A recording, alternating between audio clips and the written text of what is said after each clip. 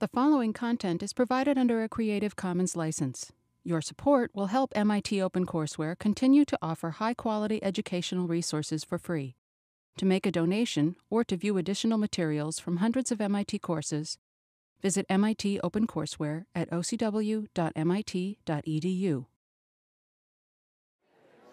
Okay, we're ready to start the 11th lecture. We're still in the middle of sketching, and indeed, one of the reasons why we did not talk about hyperbolic functions is that we're running just a little bit behind, and we'll catch up a tiny bit today, and I hope all the way on Tuesday of next week. So let me pick up where we left off with sketching.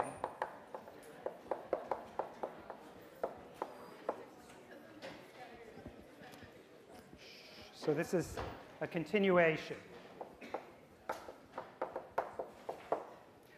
All right, I want to give you one more example of how to sketch things, and then we'll go through it systematically.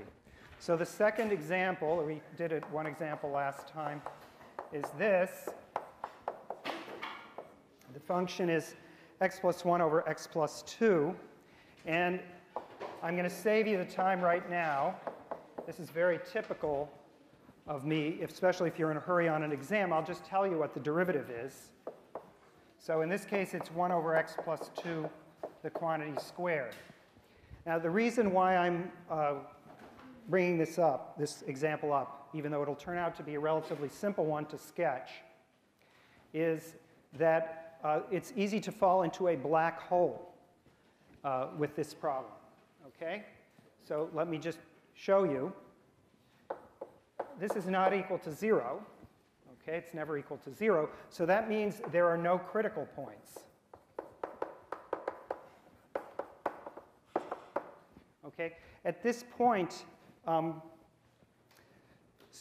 many students who have been trained like monkeys to do exactly what they've been told suddenly freeze and give up because there's nothing to do. So this is the one thing that I have to train out of you. You can't just give up at this point. So what would you suggest? Okay, can anybody get us out of this jam? Yeah.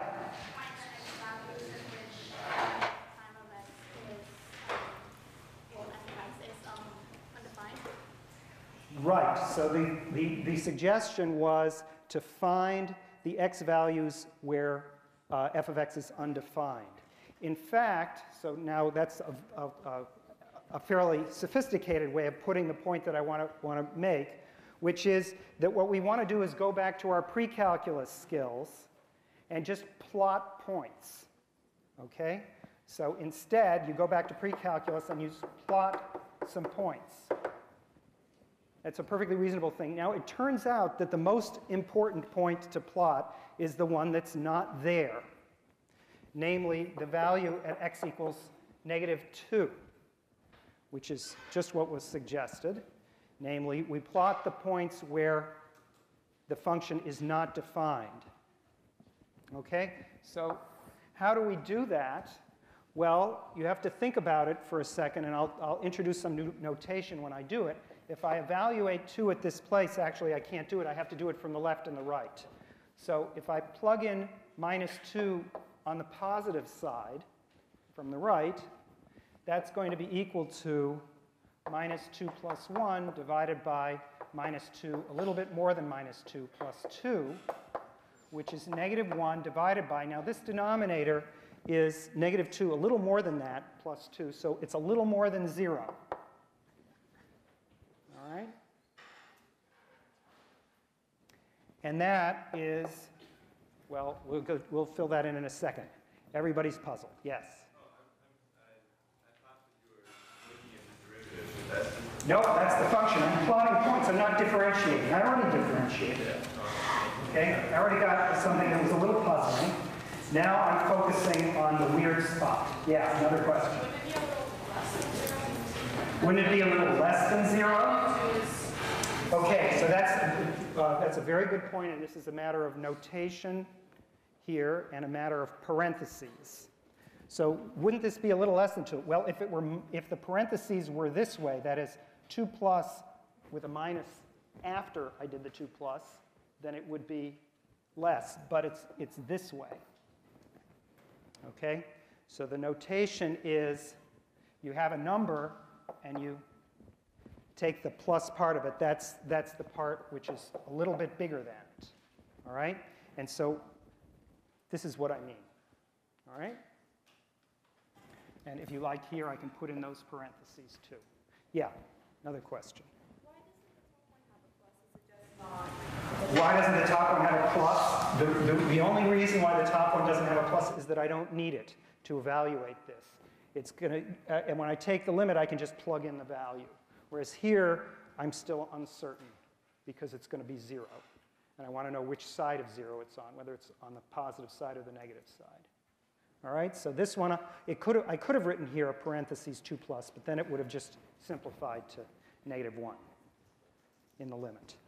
All right, so now I've got a negative number divided by a tiny positive number. And so somebody want to tell me what that is? Negative infinity. Okay, so we just evaluated this function from one side.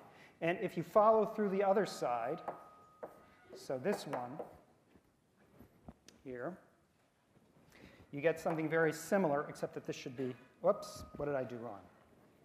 I didn't want to, yes, I meant this. Okay, I want it -2, the same base point, but I want to go from the left. All right, so that's going to be -2 plus 1, same numerator, and then this -2 on the left, plus 2, and that's going to come out to be -1 divided by 0 minus, which is plus infinity. All right, or just plain infinity. You don't have to put the plus sign in. Okay? Now, so this is the first part of the problem. And the second piece to get ourselves started, you could evaluate this function at any point. This is just the most interesting point. All right? This is just the most interesting place to evaluate it.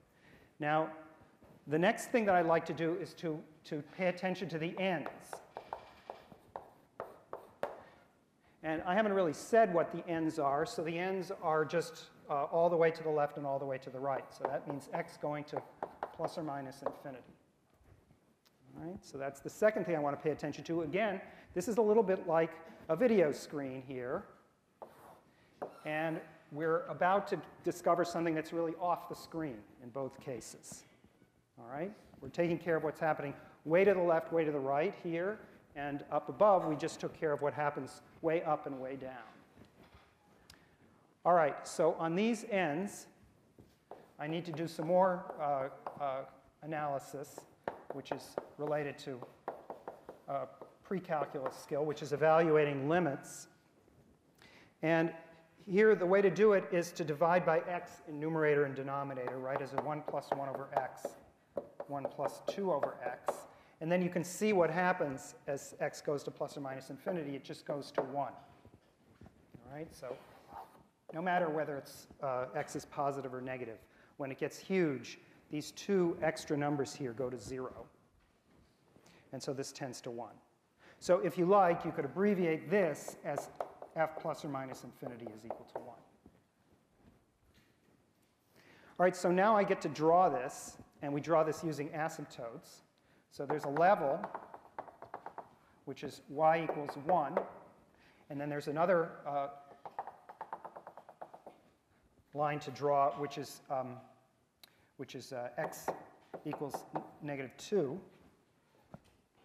All right? And now, what information do I have so far? Well, the information that I have so far is that when we're coming in from the right, that's this to -2, it plunges down to minus infinity. So that's down like this. Okay? And I also know that it goes up to infinity on the other side of the asymptote. And over here, I know it's going out to the level 1, and here it's also going to the level 1. Okay? Now, there's an issue. I can almost finish this graph now. I almost have enough information to finish it. But there's one thing which is making me hesitate a little bit. And that is, I don't know, for instance, over here, whether it's going to maybe dip below and come back up or not. So what does it do here? Can anybody see? Yeah. It can't dip below because there are no critical points. What a precise and correct answer. So that's exactly right. The point here is that because f prime is not 0, it can't double back on itself because there can't be any of these horizontal tangents. All right? It can't double back, so it can't backtrack. So sorry, if f prime is not 0, f can't backtrack. All right? And so that means that it doesn't look like this. It just goes like this. All right? So that's basically it. It's practically the end of the problem. It goes like this. All right, now you can decorate your thing right. You may notice that maybe it crosses here the axes. You can actually evaluate these places and so forth. We're looking right now for qualitative behavior. In fact, you can see where these places hit, and it's actually a little higher up than I drew. Maybe I'll draw it accurately so that you can see it, as we'll see in a second. All right. Anyway, so that's what happens to this function. Now, let's just take a look in a little bit more detail by double checking. So we're just going to double check what happens to the sign of the derivative. And in the meantime, I'm going to explain to you what the derivative is and also talk about the second derivative. So first of all, the trick for evaluating the derivative is an algebraic one. I mean, obviously, you can do this by the quotient rule, but I just point out that this is the same thing as this, all right? And now it has whoops, that should be a 2 in the denominator. And so now this has the form 1 minus 1 over x plus 2. So this makes it easy to see what the derivative is, because the derivative of a constant is 0, right? So this is, derivative is just going to be, switch the sign. This is what I wrote before, all right? And that explains it. But incidentally, it also shows you that this is a hyperbola, right? These are just two curves of a hyperbola. Okay, so now let's check the sign. It's already totally obvious to us that this is just a double check. We didn't actually even have to pay any attention to this. It had better be true. This is just going to check our arithmetic. Namely, it's increasing here, it's increasing there. That's got to be true. And sure enough, this is positive. As you can see, it's 1 over a square. So it is increasing, so we checked it. But now there's one more thing that I want to just have you watch out about. So this means that f is increasing on the interval minus infinity x to minus 2, and also from minus 2 all the way out to infinity. So I just want to warn you, you cannot say, don't say f is increasing on minus infinity, infinity, or all x. Okay, this is just not true. All right, I've written it on the board, but it's wrong. I better get rid of it. There it is. Get rid of it. Okay, and the reason is, so first of all, it's totally obvious. It's going up here, but then it went zooming back down there. And here, this was true, but only if x is not -2. So there's a break, and you've got to pay attention to the break. So basically, the moral here is that if you ignore this place, it's like ignoring Mount Everest or the Grand Canyon. You're ignoring the most important feature of this function here. If you're going to be figuring out where things are going up and down, which is basically all we're doing, you'd better pay attention to these kinds of places. All right, so don't ignore them. All right, so that's the first remark. And now there's just a little bit of decoration as well, which is the role of the second derivative. So we've written down the first derivative here. The second derivative is now negative 2 over x plus 2 cubed, right? So right, I get that from differentiating this formula up here for the first derivative. And now, of course, that's also only works for x not equal to negative 2. And now we can see that this is going to be negative. Let's see, where is it negative? When this is a positive quantity, so when negative 2 is less than x is less than infinity, it's negative. And this is where this thing is concave. Let's see, did I say that right? Negative right. This is concave down. All right. And similarly, if I look at this expression, the numerator is always negative, but the denominator becomes negative as well when x is less than negative 2. So this becomes positive, right? So in this case, it was negative over positive. In this case, it was negative divided by negative. So here, this is in the range minus infinity less than x less than negative 2. And here it's concave up. All right, now again, this is just consistent with what we already guessed. And of course, we already know it in this case if we know that this is a hyperbola. That it's going to be concave down to the right of the vertical line, dotted vertical line, and concave up to the left. So what extra piece of information is it that this is giving us? Did I say this backwards? No, I don't say backwards. OK, so what extra piece of information is this giving us? It looks like it's giving us hardly anything. And it really is giving us hardly anything. But it is giving us something that's a little aesthetic. It's ruling out the possibility of a wiggle.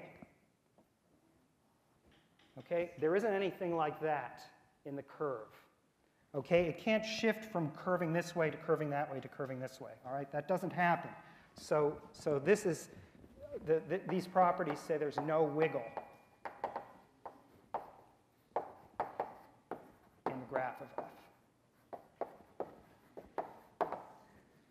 OK. All right, so question. Do we define increasing and decreasing based purely on the derivative, or the sort of more general definition of picking any 2 points and seeing? Because sometimes there can be an inconsistency between the two definitions. Okay.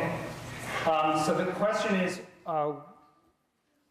in this course, are we going to define positive derivative as being the same thing as increasing?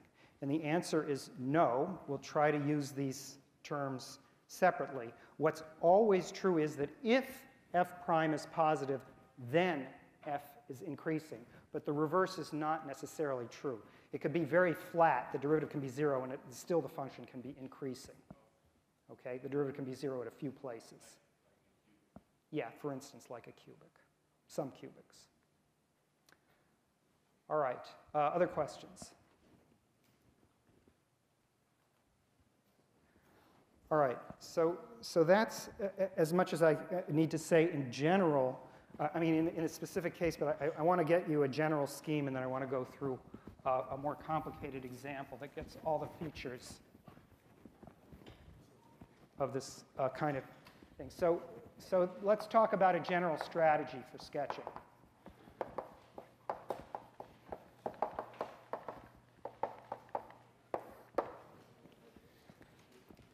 So the first part of the strategy, if you like, let's see, I have it all plotted out here, so I'm going to make sure I get it exactly the way I wanted you to say it. Oh, OK, so I have, it's plotting.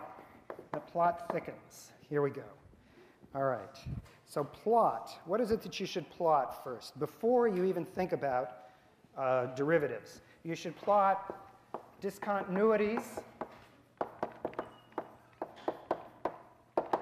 especially the infinite ones. All right? That's the first thing you should do.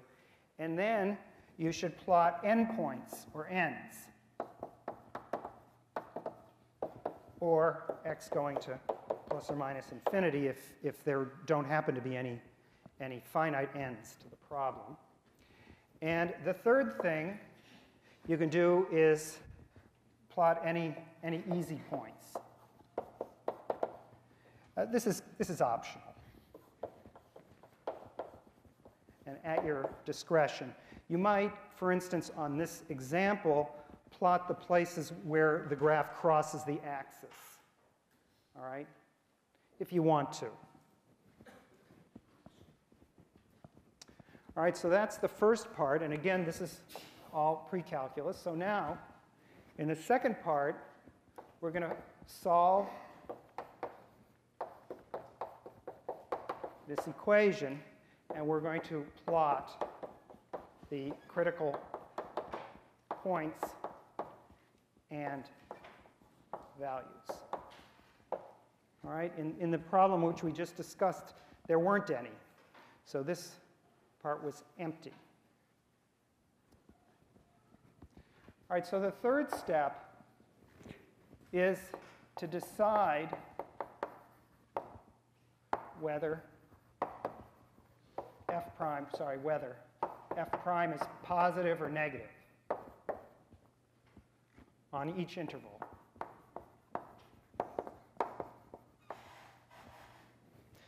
Between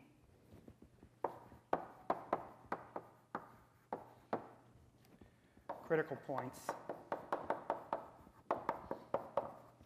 discontinuities. The direction of the sign, in this case, it doesn't change. It goes up here, and it also goes up here, but it could go up here and then come back down. So the direction can change at every critical point. It can change at every discontinuity, and you don't know. However, this particular step has to be consistent with 1 and 2, with steps 1 and 2. In fact, it will never, if you can succeed in doing steps 1 and 2, you'll never need step 3. All it's doing is double checking. Okay? So if you made an arithmetic mistake somewhere, you'll be able to see it.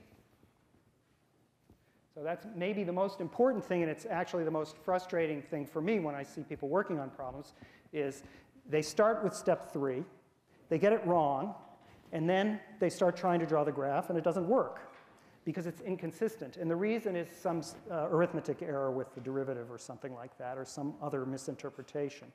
And then there's a total mess.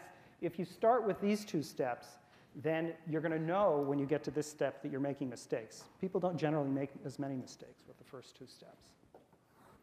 All right, anyway, in fact, you can skip this step if you want.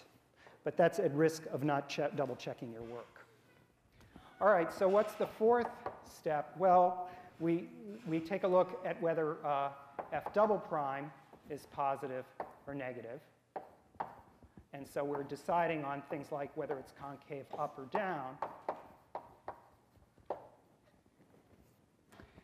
And we have these points, f double prime of x is equal to 0, which are called inflection points.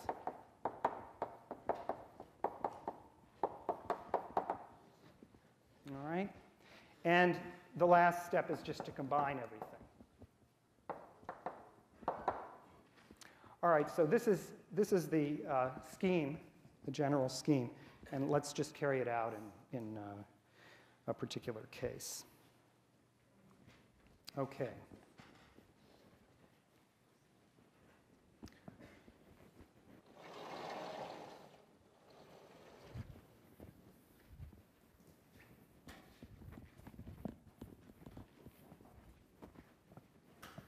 So here's the function that I'm going to use as an example. I'll use f of x is x over log x.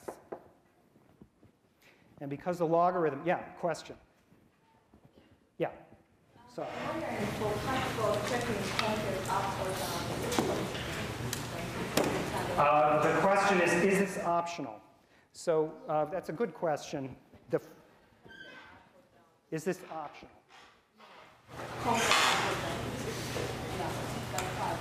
Okay, so the question is this optional? This kind of question.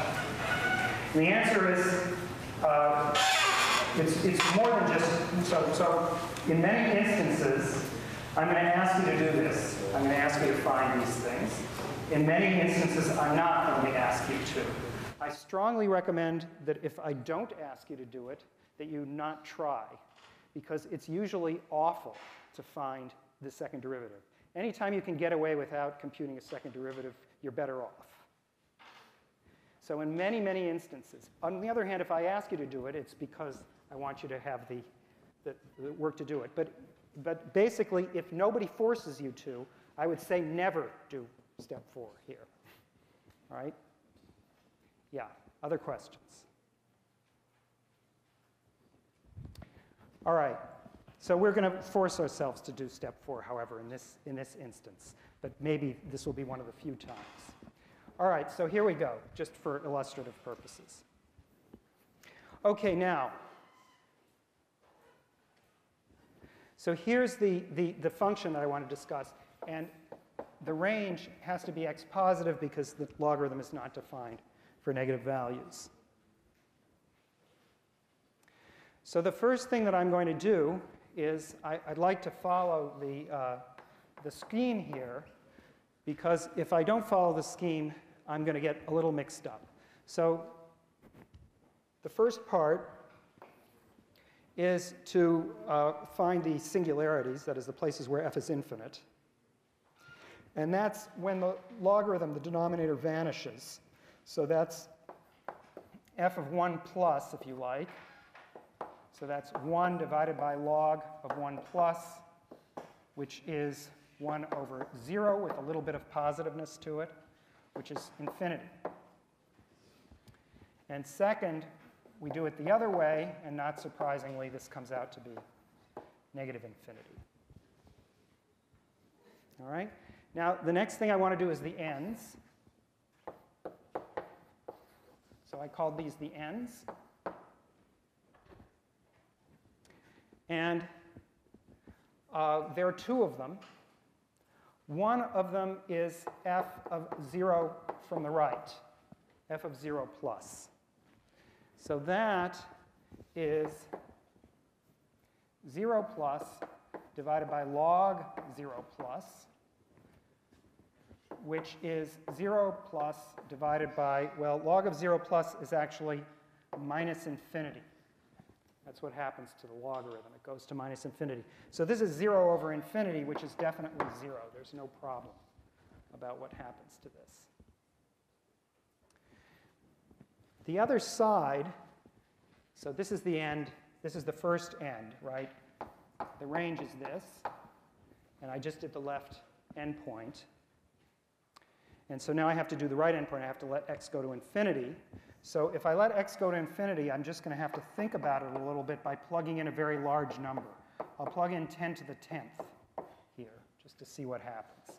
So if I plug in 10 to the 10th into x log x, I get 10 to the 10th divided by the natural log of 10 to the 10th, which is 10 to the 10th times 10 times log 10. So the denominator, this number here is about 2 point something. All right, 2.3 or so. So this is maybe 230 in the denominator, and this is a number with 10 zeros after it. So it's very, very large. I claim it's big. And that gives us the clue that what's happening is that this thing is infinite. So in other words, our conclusion is that f of infinity is infinity.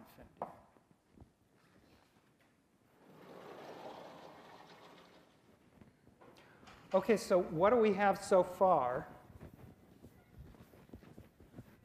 for our function. We're just trying to build the scaffolding of the function. And we're doing it by taking the most important points. And from a mathematician's point of view, the most important points are the ones which are sort of infinitely obvious, or the ends of the problem. So that's where we're heading here. We have a vertical asymptote, which is at x equals 1. Right here, so this is x equals 1. And we have a value, which is that it's 0 here. And we also know that when we come in from the, we come in from the left, that's f of 1 from the left, we get negative infinity, so it's diving down. It's going down like this. All right? And furthermore, on the other side, we know it's climbing up, so it's going up like this. All right, maybe I'll just start it a little higher than that. All right, so far, this is what we know. Oh, and there's one other thing that we know. When we go to plus infinity, it's going back up. All right, so far we have this.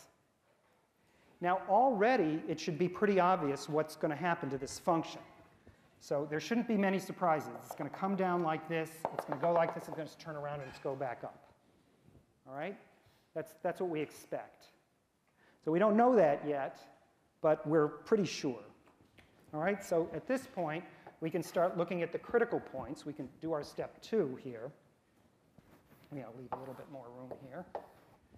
And see what's happening with this function. So I have to differentiate it. And this is the quotient rule. So remember, the function is up here, x divided by log x. So I have a log x squared in the denominator. And I get here, the derivative of x is 1. So I get 1 times log x minus x times the derivative of log x, which is 1 over x. So all told, that's log x minus 1 divided by log x squared. All right, so here's our derivative.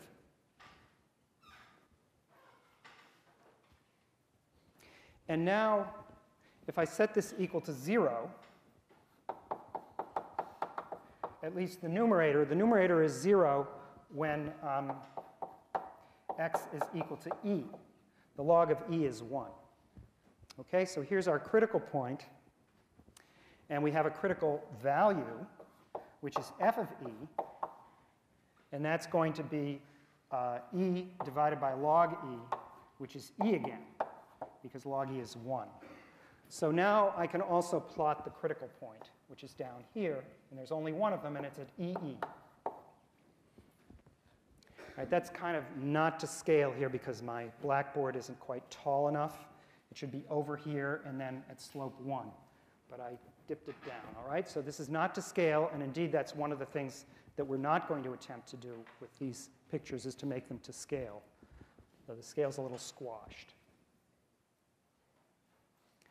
All right, so far I have this critical point, and in fact, I'm going to label it with a C. Whenever I have a critical point, I'll just make sure that I remember that that's what it is. And since there's only one, the rest of this picture is now correct. That's the same mechanism that we used for the hyperbola. Namely, we know there's only one place where the derivative is 0, so that means there are no more horizontals, so there's no more backtracking. It has to come down to here, get to there, and this is the only place it can turn around, goes back up. It has to start here and it has to go down to there. It can't go above 0. It's do not pass go, do not get positive. It has to head down here, all right? So that's great. That means that this picture is almost completely correct now, and the rest is more or less decoration. We're pretty much done with the way it looks, at least schematically. Okay, however, I am going to punish you.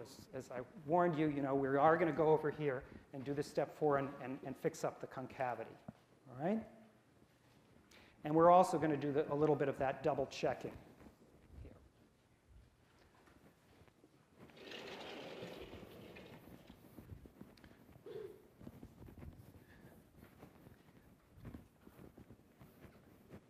Okay, so now let's again, I want to emphasize, we're going to do a double check. This is part 3, but in advance, I already have, based on this picture, I already know what has to be true, that f is decreasing on 0 to 1. F is also decreasing on 1 to e. And f is increasing on e to infinity. All right, so already, because we plotted a bunch of points, and we know that there aren't any places where the derivative vanishes, we already know it goes down, down, up. That's what it's got to do. Now, we'll just make sure that we didn't make any arithmetic mistakes now by actually computing the derivative, or staring at it anyway, and making sure that it's correct. Okay? So first of all, we just take a look. The numerator, so f prime, remember, was log x minus 1 divided by log x squared, the quantity squared. So the denominator is positive. So let's just take a look at the 3 ranges. So we have 0 less than x less than 1. And on that range, the logarithm is negative. So this is negative divided by positive, which is negative. That's decreasing. That's good. And in fact, that also works on the next range, 1 less than x less than e. It's negative divided by positive. And the only reason why we skipped 1, again, is that it's undefined there. There's something dramatic happening there. And then at the last range, when x is bigger than e, that means the logarithm is already bigger than 1, so the numerator is now positive, and the denominator is still positive, so it's increasing. So we've just double-checked something that we already knew.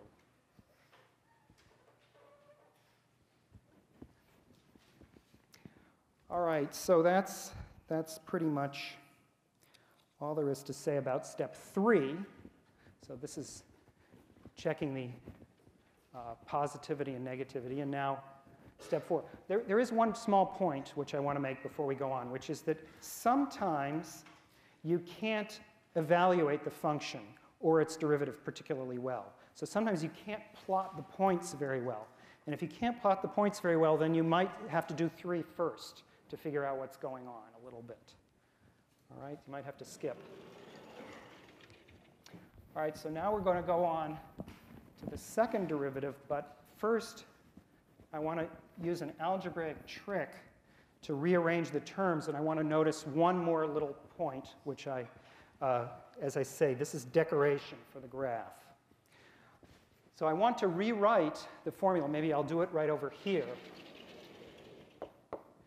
Another way of writing this is 1 over log x minus 1 over log x squared.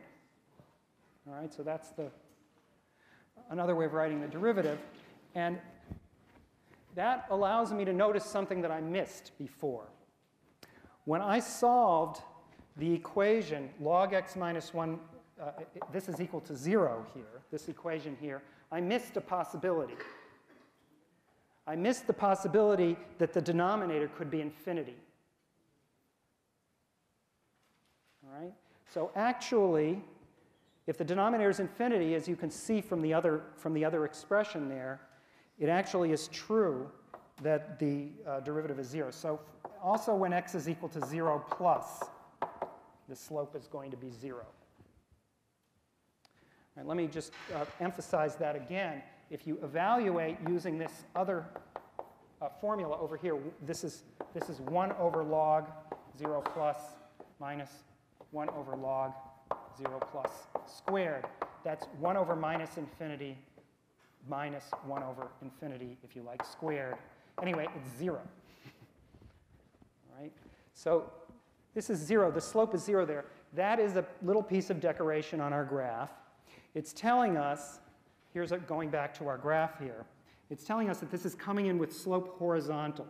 So we're starting out this way. All right, that's just a little start. there to the graph. It's horizontal slope. So there really were two places where the slope was horizontal. Now, with the help of this second formula, I can also differentiate a second time.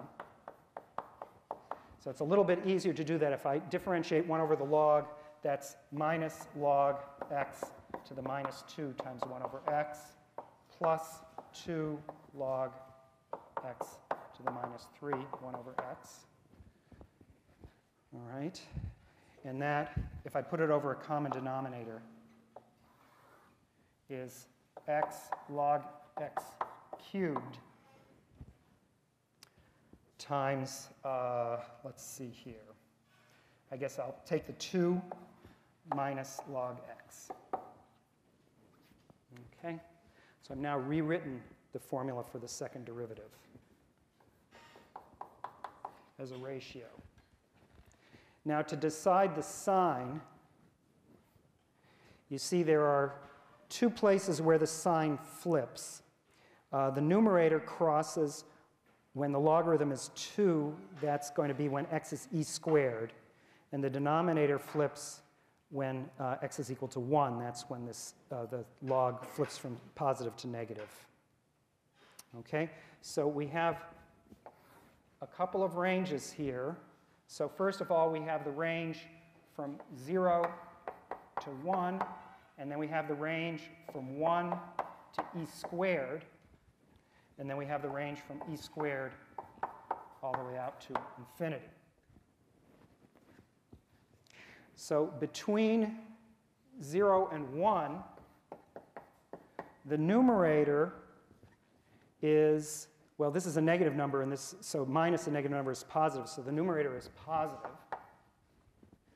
And the denominator is negative because the log is negative and it's taken to the third power, so this is a negative number. So it's positive divided by negative, which is less than 0. That means it's concave down, all right? So this is a concave down part.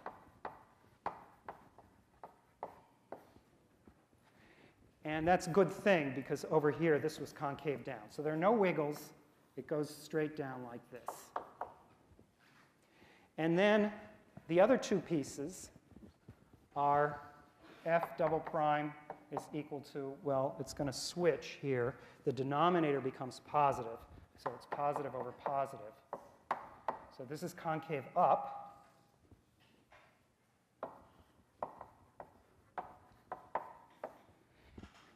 And that's going over here.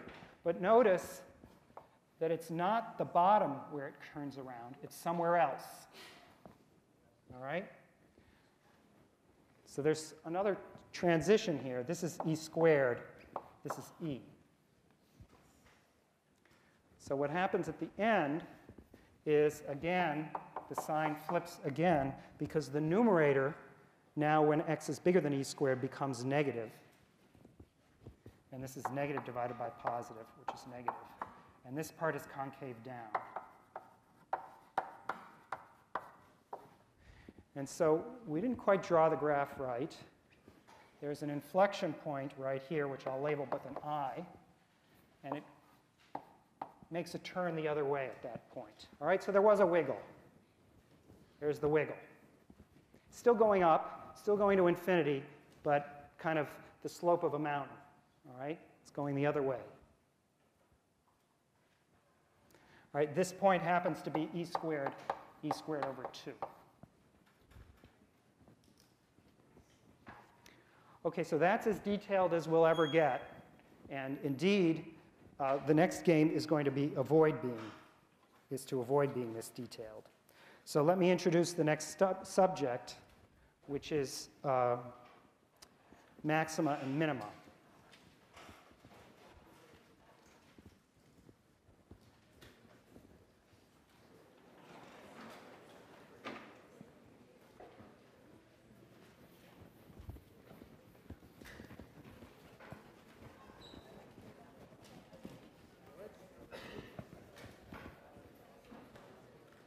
Okay, now, maxima and minima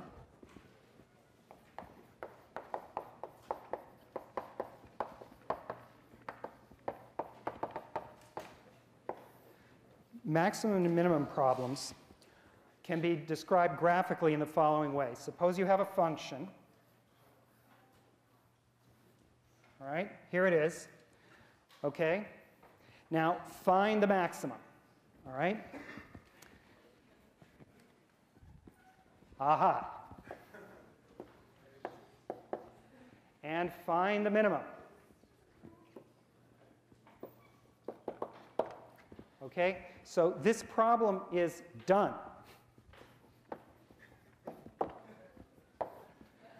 Okay, the point being that it is easy to find max and the min with the sketch. Okay? It's very easy. The goal, the problem is that the sketch is a lot of work. We just spent, 20 minutes sketching something. We would not like to spend all that time every single time we want to find a maximum minimum. So the goal is to do it with, so our goal is to use shortcuts. And indeed, as I said earlier, we certainly never want to use the second derivative if we can avoid it. And we don't want to decorate the graph and do all of these elaborate, subtle things which make the graph look nicer and really are aesthetically appropriate, but are totally unnecessary to see whether the graph is up or down. All right? So let me just, so essentially, this whole business is out, which is a good thing. All right? And unfortunately, those early parts are the parts that people tend to ignore, and which are often very important. So let me just first tell you the main point here. So the key idea.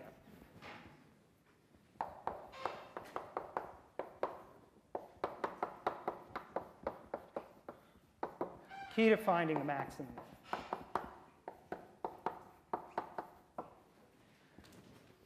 So the key point is we only need to look at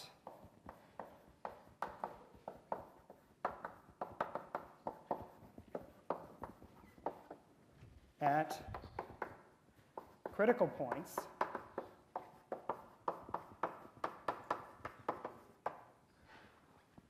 Well, that's actually what it seems like to, in many calculus classes, but that's not true. This is not the end of the sentence. And endpoints and points of discontinuity.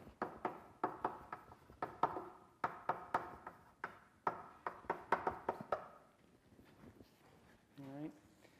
So you must watch out for those. If you look at the example that I just drew here, which is the one that I carried out, you can see that there are actually 5 extreme points on this picture. So let's switch, and we'll take a look. There are 5 places where the max or the min might be. There's this important point. This is, as I say, the scaffolding of the function. There's this point, there's down at minus infinity, there's this, and there's this. Only 1 out of 5 is a critical point.